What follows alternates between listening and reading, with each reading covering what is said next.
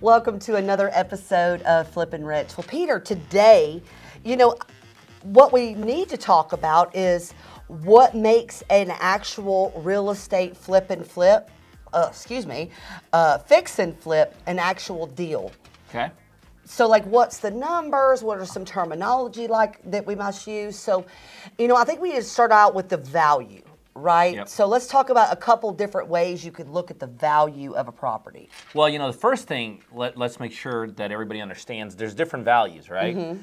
And when we're doing fix and flips here, we're looking at two values. We're looking at as-is value. Mm-hmm. Now, first of all, let's talk about the values. So first we're looking at as-is value, and then we're also looking at the value once we fixed it up, which is called ARV, and I know we're going to get into that, right?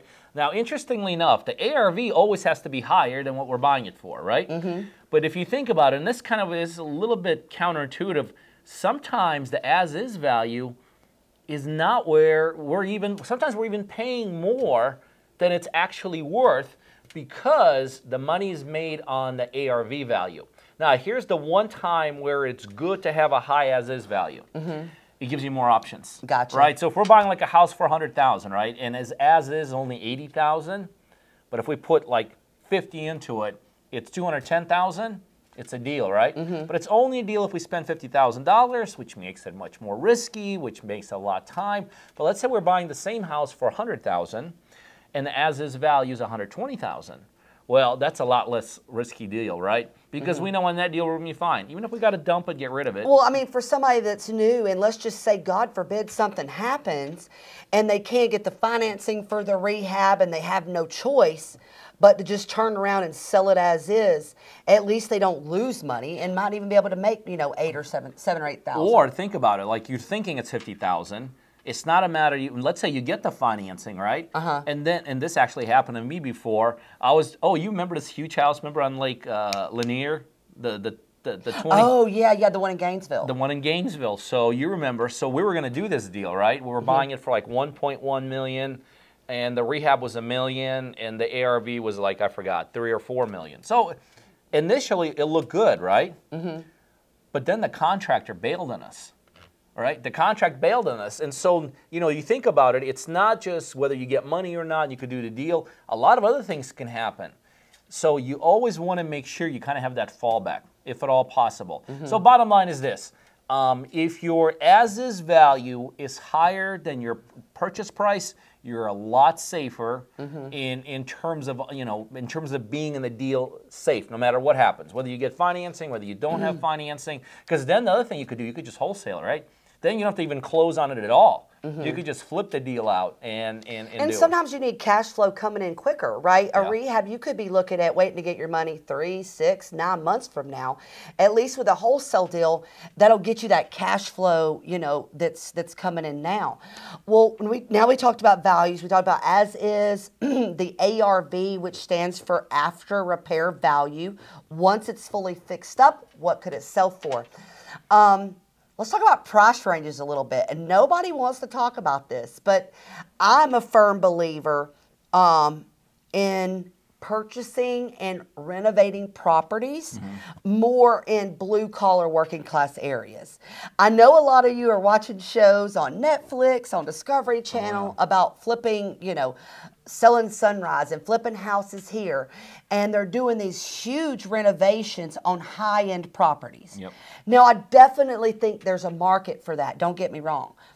But Pete, and I think you share the same opinion as me, why is it that you like flipping houses in what's called hodgepodge areas, blue-collar working-class areas, and then we'll explain what these areas consist of. But why do you like investing in those areas? Well, why don't we just use a real-life example? Okay.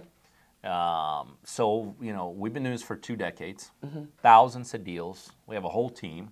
We have partners all over the United States. So you think if anyone's ready for a high-end flip, it would be someone like us, right? Maybe not. So, and I think you know where I'm getting with this. So we just did a deal, and it was at Fort Myers, And Julie's right. We like to stay in these pockets. And I really, if you're talking about pricing, because I know you're listening to this all over the place, if you're talking about pricing, I would say wherever city you're listening to this in, take your median price and stay at that price or below. Like here we're in Atlanta, I think median price is like $250 here. So in Atlanta, I would not go into a $6 million deal. I'd stay at $250 or below. The other good thing about those deals is you have a bigger buying pool on the back end for those. But, so we just did a deal outside our box. We just did $1 million deal in Fort Myers. We spent, I don't know, $120,000 fixing it. You know, pretty cool, right? We listed it for $1.5 million. You know, we had like $400,000 spread. Well, that $1.5 million listing now, we're at 1.3. Yeah. So bottom line is this. There's a lot of reasons why you want to do what you said. Number one, the pool, like I said, the pool of buyers is a lot bigger. Number two, usually in these high-end properties, and I know you're talking about the sunsets and the TVs and all this, there's a lot more needs to be done in these high-end properties. You know, you're doing a $200,000 or $100,000 home, you don't have to make it drop-dead gorgeous. You got to make it livable, you got to make it presentable, and you got to make it nice. You're doing a $3 million house, it's got to be drop-dead gorgeous. Yep, You know what I mean? and the materials alone. You know, this has always been my rule. And not that I get all my materials here, but I like to do a flip where I can literally pick out all of my materials from a home improvement store. Now, I know that's crazy, but you don't have to sit and wait months on a piece of material. You can go to Home Depot, you can go to Lowe's, you can go to your local home improvement store and literally find the stuff that's needed for the flip. I mean, why do you think that's easier than what we're talking about with these multi-million-dollar homes that need special attention? Well, let me give you again another real-life example that's actually taking place to a friend of mine. So he's building a high-end home right now, a custom home. This is going to blow your mind. The home could have been done already, right? We're sitting here, it's what, May, June, whatever, 7th. The home could be done. Do you know they're 26 weeks away from finishing? Wait, but you know why? It's a high-end home. It's a custom home. He can't go to Home Depot or Lowe's to get it. He had to custom order his windows. Now, look, if you forget a kitchen sink, no big deal, right? You can you put a different one in short term. You can't fudge windows, right? So he's literally had to put off the sale of his own home, had to put off a move that they had scheduled for 20-some weeks to get these windows in. So bottom line is this. There's a lot of issues you're going to run, a lot of unspoken issues, things that you don't even think about. Like right now, again, we're in a world of back orders, right? Just coming out of a pandemic. A lot of things are already slowing things down in terms of the supply chain. Well, guess what? The more expensive, the more high-end, the more chance that you're not going to be able to do it. Here's the other thing you got to think about. Carrying costs.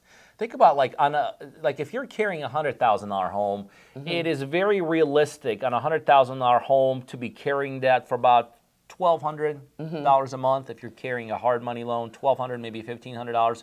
Guess how much the carrying cost on this $1 million deal is for me? I know how much it is, but tell everybody. It's about $10,000. Yeah. Which means every 30 days extra we're sitting on it, we're going in a hole or we're knocking it off our profit $10,000. Now, you may be thinking to yourself, well, gosh, Pete, if you're making, $200,000, what's $10,000? You'll be shocked.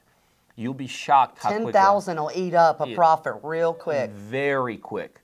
Very, very quick. Because remember, here's the other thing, Julie, that people have to realize why we like to stay away from this high-end stuff and why, if you're a beginner, you absolutely need to. Everything is bigger at that end. You know, people think, oh, commission. Well, yeah, commission is not a big deal on a $100,000 home. $6,000, you know.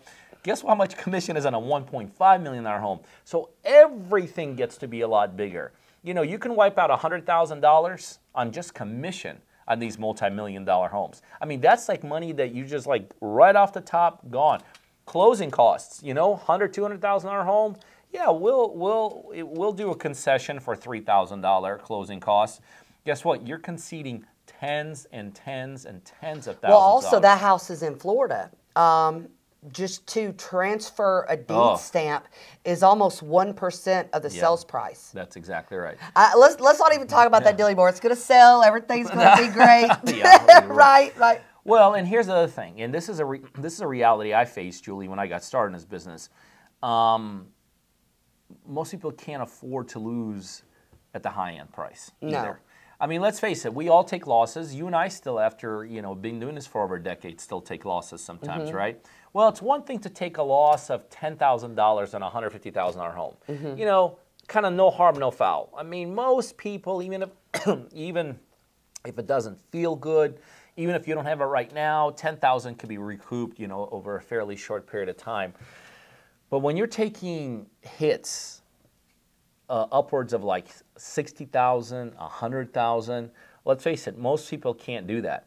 I just really, as I think about it, I can't spin it in any way that I would recommend a brand new person do a high-end home. No, and too, this is something I think about. I don't mean to be doom and gloom, right? But we're kind of in a market right now where nobody's quite sure what's going to go on. Let's say I'm renovating a property and home sales just bottom out and you're literally stuck with houses. I still want to be able to, if I had to, rent those houses out. Oh, yeah, good point.